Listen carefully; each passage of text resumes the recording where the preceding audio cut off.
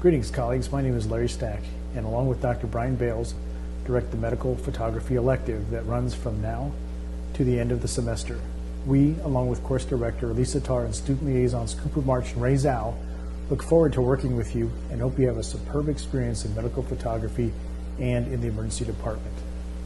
In brief, the course description is an introduction to general and medical photography principles and techniques. However, we hope that you learn to love medical photography as much as we do and develop a skill you can use for the rest of your life and the rest of your medical career.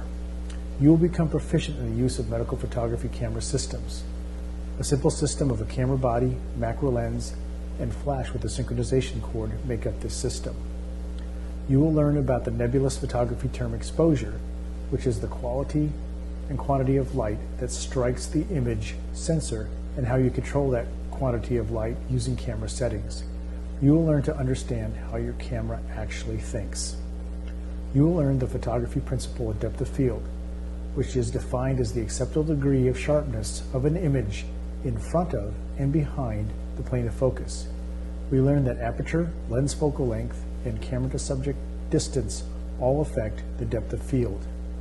You will learn how to control the background control as to avoid distracting elements in a photograph that draw attention away from the subject. You will learn how the lens focal length affects perspective and can distort an image. Standard views, such as like taking x-rays, is a medical photography principle where, when possible, specific views at a specific reproduction ratio are taken so that over time, comparison views will be consistent.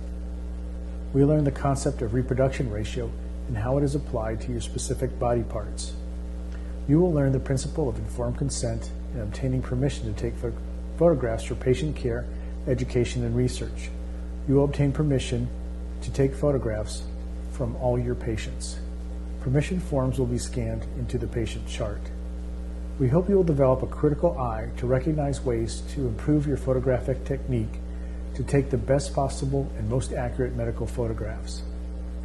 We hope you gain appreciation of the educational value of medical photographs for trainees, patients, and their families. We hope that we can ignite a passion for photography of all kinds in you.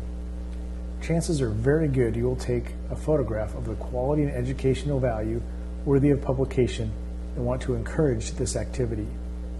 No outside reading is required, but the Handbook of Medical Photography is a good resource to learn detail of the art. The website listed here contains much of the content contained in the book. One of your most important requirements is for you to attend 4 3-hour emergency department shifts with myself or Dr. Bales. Preferably, your first shift should be a non-clinical shift where we can work with you closely without responsibility of patient care. During these shifts, we will work on your camera operation and medical image acquisition skills. These shifts will be in the adult ED or Vanderbilt Children's Hospital emergency department. Dress professionally for your shift. Wear your badge. Scrubs are acceptable. Wear your white coat if you have one. If Dr. Bales or myself is working clinically, please come to the shift at least 1 hour after the shift change, as changeover is an important time for patient care. Medical images should be treated like any other patient information and are subject to HIPAA. We will place patient care images into Epic. We will store medical images on Vanderbilt Box. You may keep medical images on your personal computer for educational and research use only. This is a list of medical photography equipment found in a camera bag on the A-pod of the adult ED. It serves as a desired equipment list for anyone who wishes to purchase their own equipment. Grade of pass or non-pass is based on attendance to all your ED shifts and participation in the image review. Enthusiasm, image acquisition, and effort will be judged by course directors. Anyone not having fun will receive a non-passing grade. We're very much looking forward to working with you.